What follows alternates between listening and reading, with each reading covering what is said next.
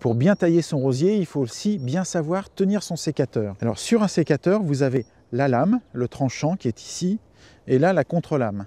Cette partie-là coupe, cette partie-là écrase.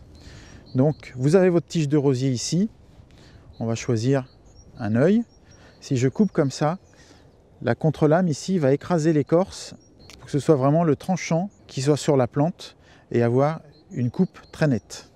Pour ça, on va avoir besoin de bons outils, d'un sécateur nettoyé et désinfecté pour ne pas emmener de germes de maladie d'un rosier à l'autre. Il est même conseillé de désinfecter votre sécateur quand vous passez sur un nouveau rosier à tailler.